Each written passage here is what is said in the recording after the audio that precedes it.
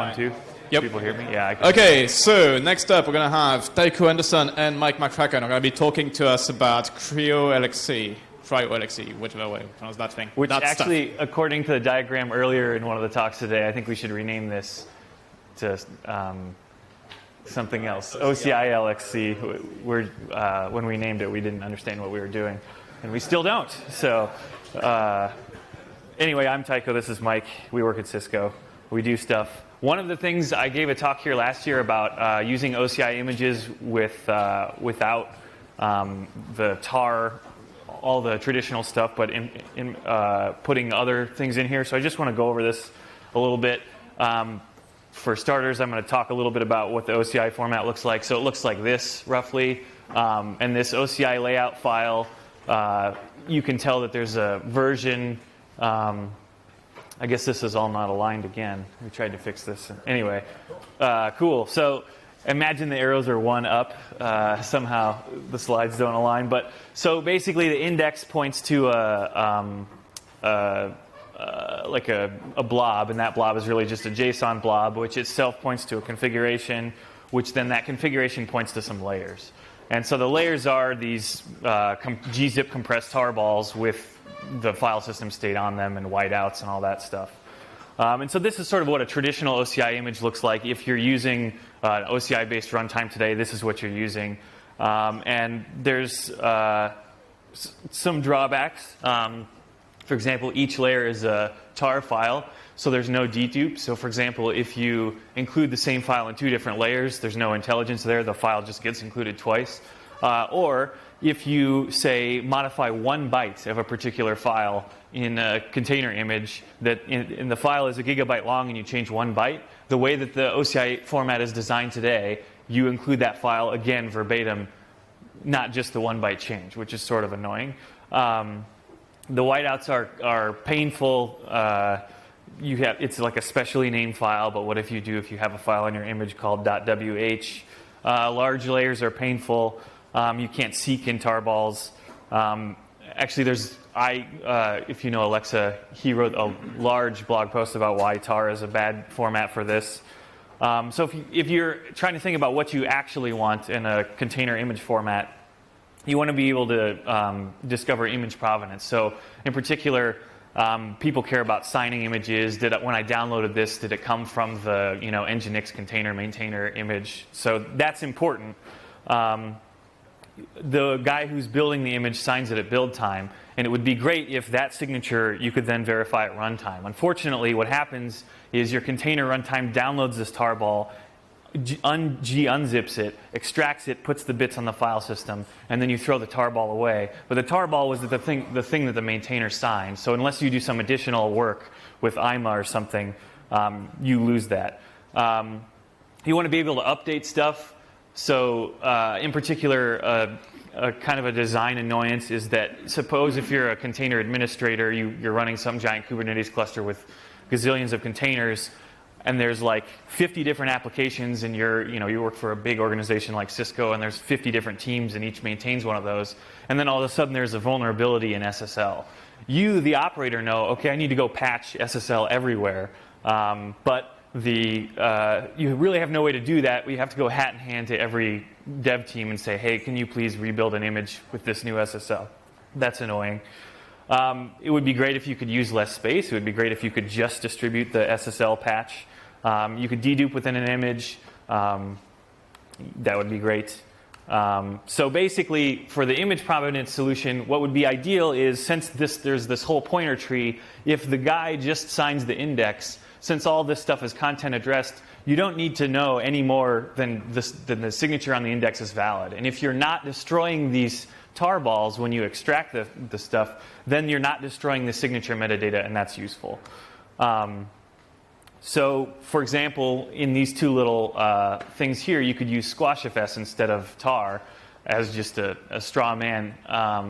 And SquashFS, if you're familiar with it, is basically it's a mountable read-only file system. I think the kernel documentation says this. It's intended for general read-only file system use for archival use, for example, in cases where tar.gz may be used. So it's basically intended to be a drop-in replacement for this thing we're already doing. The nice thing about this is the metadata is stored separately. So for tar, the metadata is stored inline. So if you want to read a file at the end of the archive, there's nothing at the beginning that says there is 15 files in this archive and the 15th file starts here. So you have to just keep reading the whole archive, which is annoying. So SquashFS, the metadata is stored separately, which means this whole thing is seekable. You can also do parallel compression if you're familiar with like downloading large, like gigabytes and gigabytes of container images. The single-threadedness of gzip becomes very painful. So how do we implement something like this? So basically, we want to use SquashFS for the actual layer parts.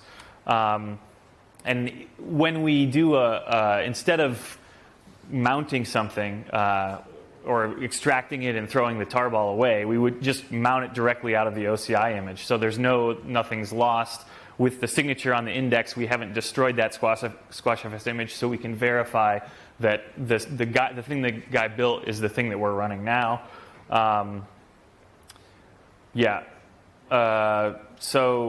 Also, then, one of the other goals of this was updating. So if you think about, there's a kind of a spectrum.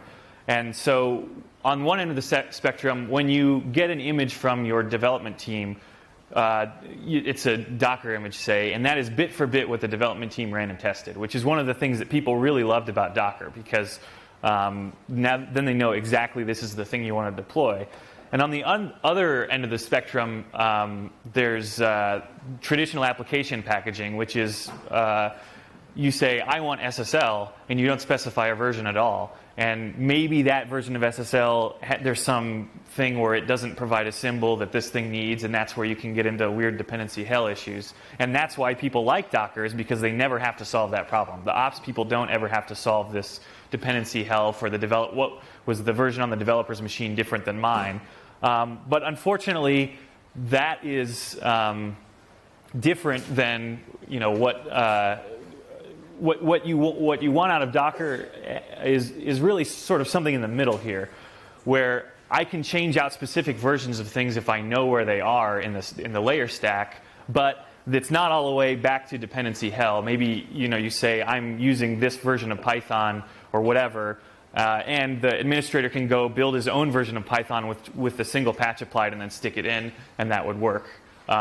So that's kind of what we want. So if we're trying to do a strategy for container updates, you might have two Docker files.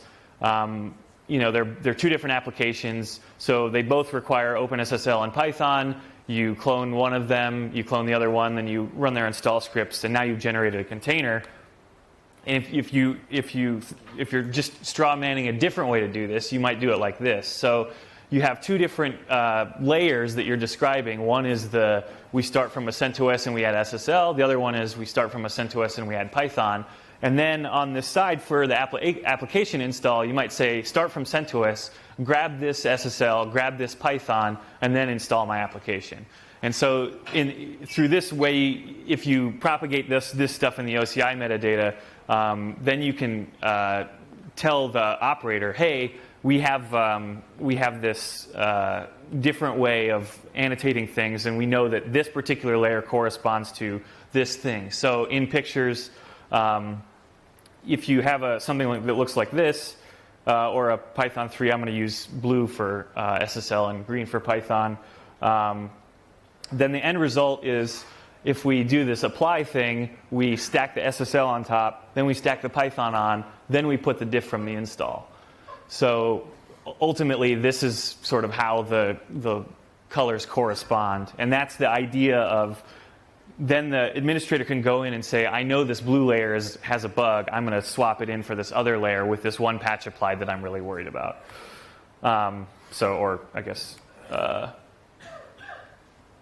Or you can do it with Python too, I guess is the point here. Thank you. So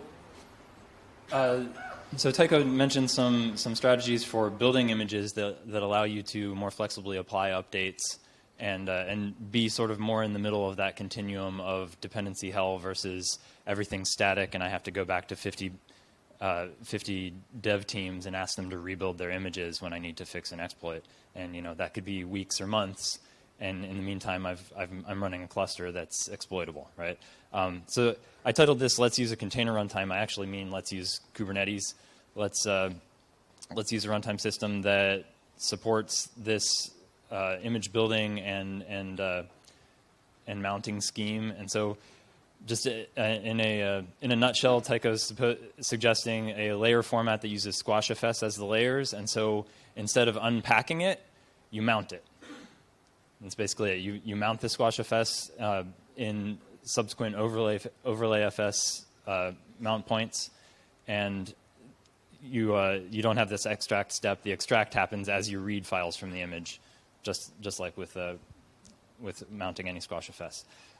So this should fit into a container runtime really well. If I've got Kubernetes running CRI-O and a CRI-O compatible runtime, such as the one that we've built, crio-lxc, that uses LXC, or runc, the sort of more common one, we should be able to just plug in these images that we've built with squashfs layers and ship them and use the regular OCI image management tools and do minimal changes because this is all compliant to the OCI spec.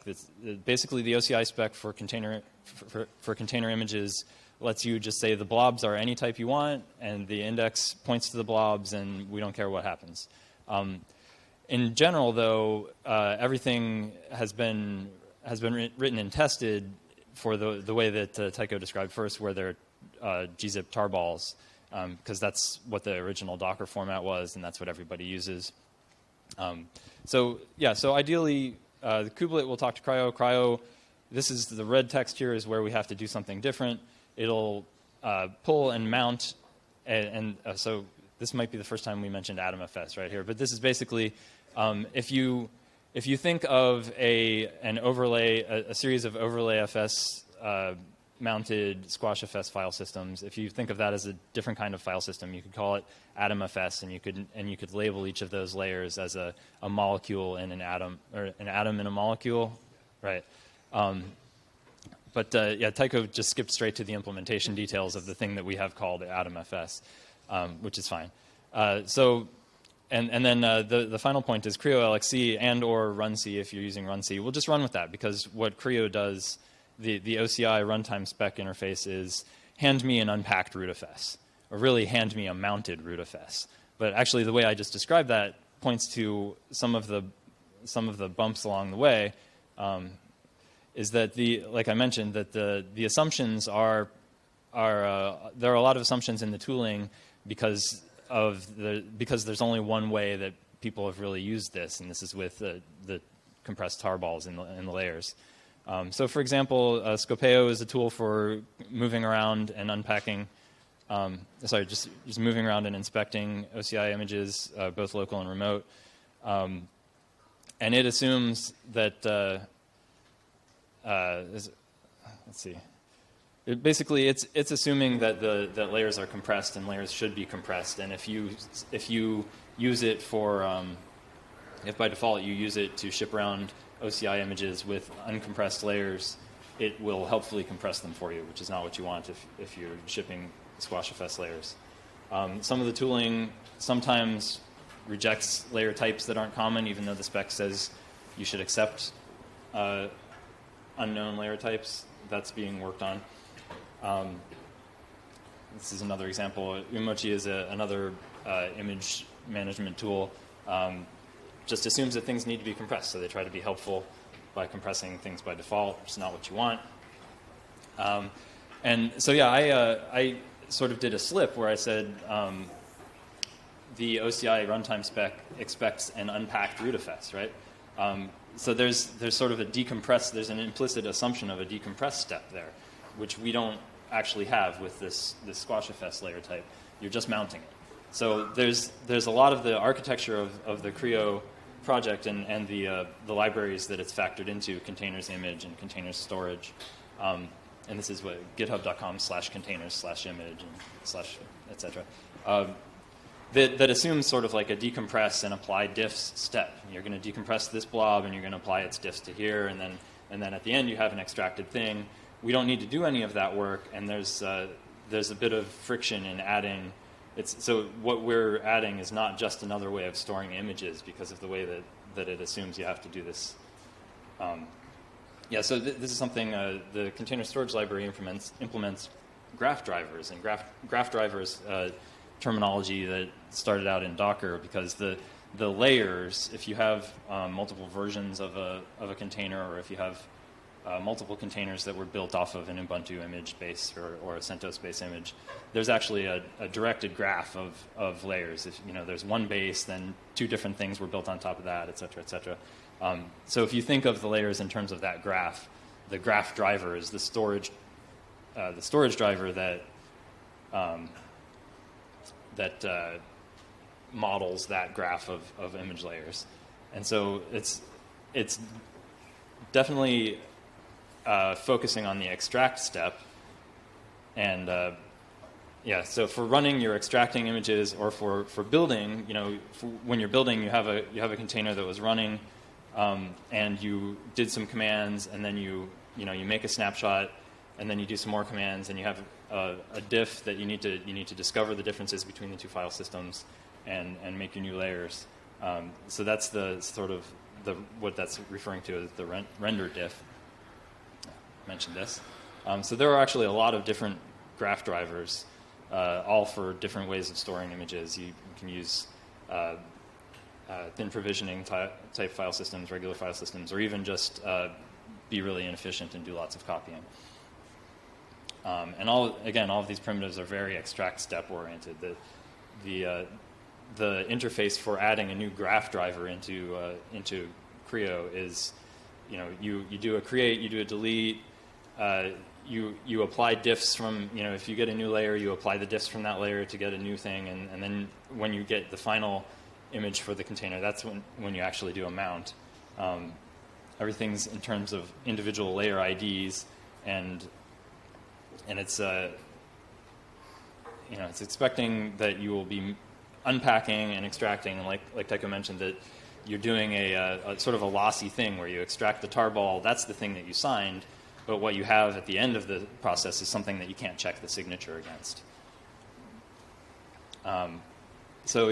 What we want to be able to do is use our new SquashFS tools our new SquashFS style layers in CRI-O, and the question is sort of how do we patch it? And the approach that we're taking now, like what you'd like to do is there a high level function that says, okay, I've got this image URL and I'm going to create a container from it, and I want to just sort of cut off there and do my special SquashFS thing. But it's not quite that easy. There isn't really one place to patch there. There's code that implements the process of pulling images and saving to storage, and there are some assumptions around that extract step in there, and using the graph driver primitives.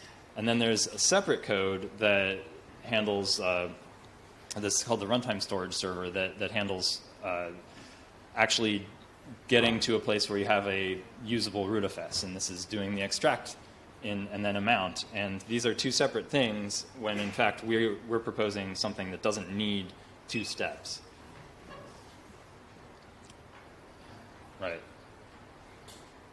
Right. Yeah. I'm saying it grabs the image and the library downloads it, and then we also extract here and then mount. It's two steps.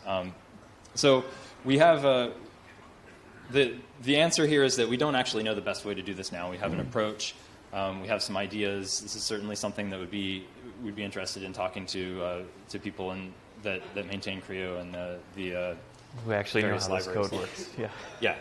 For the best way to do this, because these assumptions that we talk. I don't want to say that they did it wrong or that they made bad assumptions. These were very valid assumptions until we came along and wanted to do something kind of weird with it. And so, maybe there's a better way than where we're hacking it in now. Also, just to quickly introduce, since it's not entirely related to the image storage format discussions from before, but we wanted to mention that there is a drop-in replacement for runc that uses LXC. It's just another box. Well, I guess maybe not everyone was here for the diagram talk before. It was a couple hours ago. But if you're thinking of how So how containers get run in a Kubernetes cluster that uses CRI-O is there's a format for a kubelet to talk to CRI-O, and that's the CRI, container runtime interface. And then CRI-O translates that, does some work, and translates that to the OCI runtime interface spec, which it then passes to a compliant runtime. Runc is one of them, and we've written another one that will, instead of using the libraries that Runc uses, it uses LXC. And you may have your own reasons for wanting to use LXC. One reason it might be that you're using it in the cluster for other reasons, and you don't want to have to maintain multiple runtimes.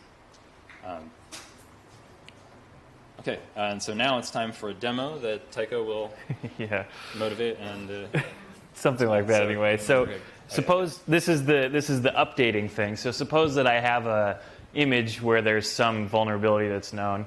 The one I cooked up is when you run the Python web server, it forks a task that just serves up /, so you can look at whatever you want.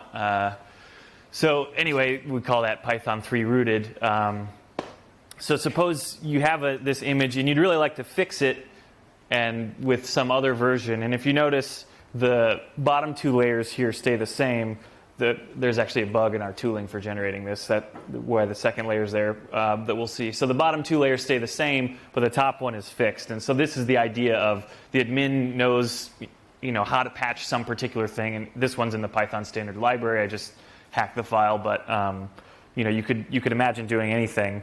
Any bug, SSL or whatever. So if I go here, I can start. So this is going to start. Whoops! I have to run all this as root because I'm not cool enough to have unprivileged containers. There, it works now. Yeah, boo.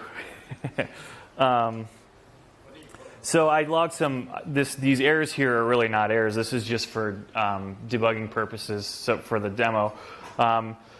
This is actually in the backwards order that I displayed it in the slides, but this is how CRI-O actually thinks of it. So this is the image, the actual base rootfs. This is that empty layer, and here's the image with the bug in it. And so what I want to do is, if I do a wget, I don't even have unprivileged wget. So if I do this wget, you can see, look, my rooted image, I can grab etc issue or whatever file I want off the system.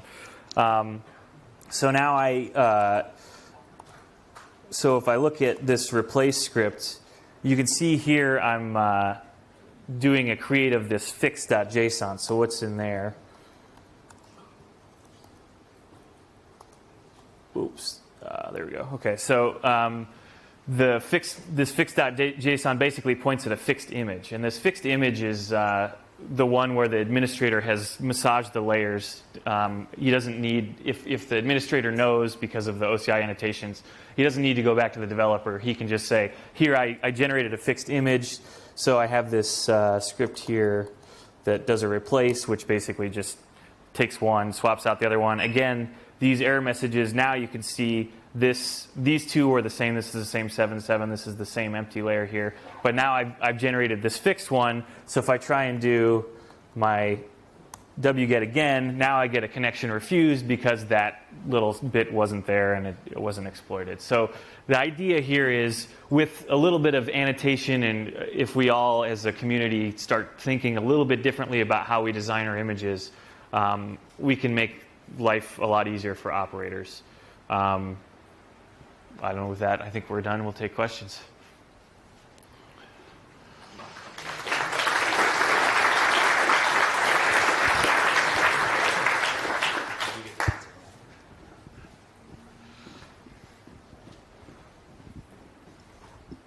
Towards the start of your talk, you had Python and OpenSSL kind of like mixed together.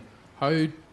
How would you deal with conflicts if you had two things that somehow touch the same files? Or very good question, and conflicts are a reality. That we sort of encountered conflicts in two different places. One is like with RPM databases, so that basically it updates some binary database that says I've installed Python, and then the other one updates some different binary database that says I've installed SSL. Yeah, so that's a conflict where if this is, again, a little bit more of a philosophical leap here. But if you're building everything from source because you're a big enterprise and you have to ship things, there's no real reason you need to ship things as a package, right, as an RPM package. You could just build the OCI layer and ship that instead. And so philosophically, that's what we're doing. The other conflict which we've run into that doesn't help with is the LD cache. So when you install something, it regenerates the LD cache, and that always conflicts.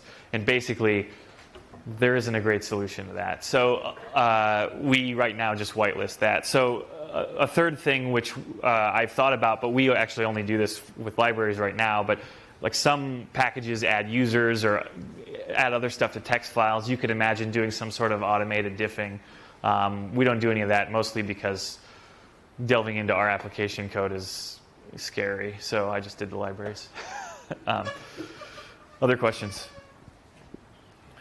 So when you patched CRI-O, for example, recently Containerd started to work to have a remote snapshotter interface.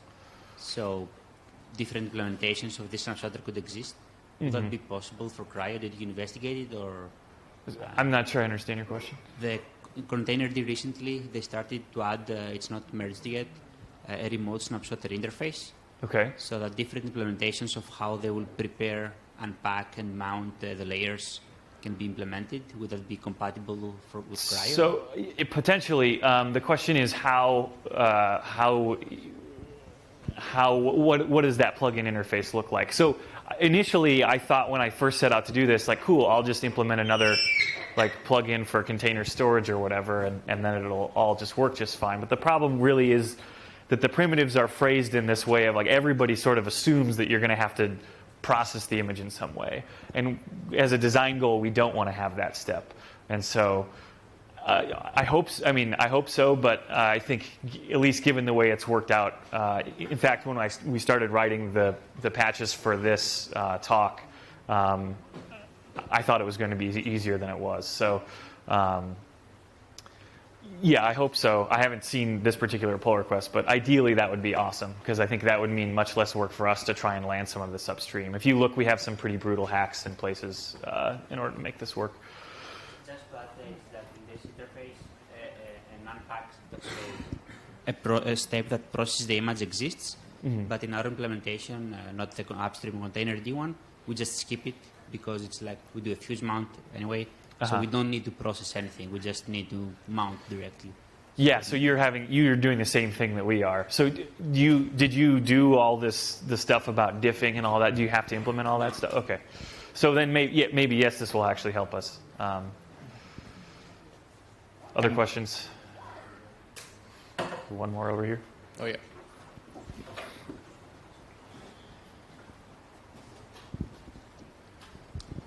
When you're doing all this stuff with mounting several layers of squashfs, am I right in thinking that you can only do that if your container runtime is itself privileged, so that you can do the mount? Yes, because nobody has chosen to fight the battle to whitelist squashfs. Right. I believe overlay you can do unprivileged, so we're half done. The other thing is, squashfs isn't necessarily the best format for this. I could imagine some other ones that would be even better in terms of, for example, one of the problems that I mentioned this design does not actually solve, which is the duplication problem.